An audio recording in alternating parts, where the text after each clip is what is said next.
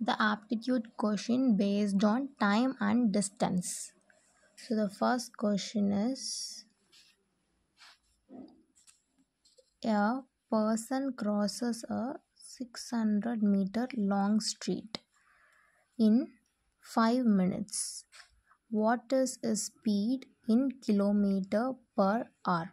So these are the options. So now we are going to solve the question. A person crosses 600 km per hour. Here in question they have given us meter, but they were asking the answer in kilometer per hour.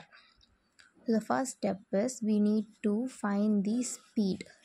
Speed is equal to 600 divided by 5 into 60. 60 is nothing but minutes. Here 5 minutes, in 1 hour there is 60 minutes.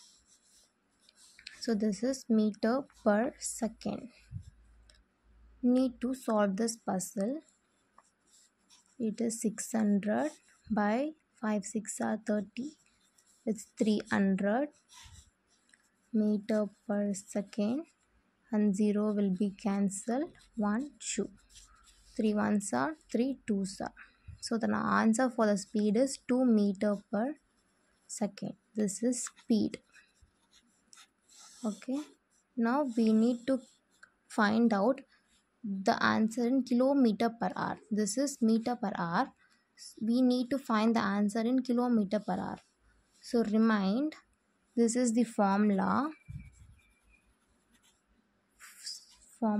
for converting meter per second to kilometer per hour.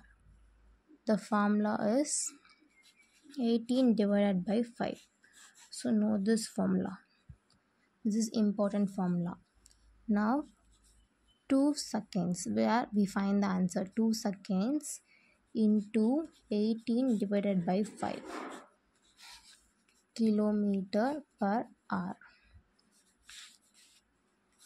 Just it's a rough column.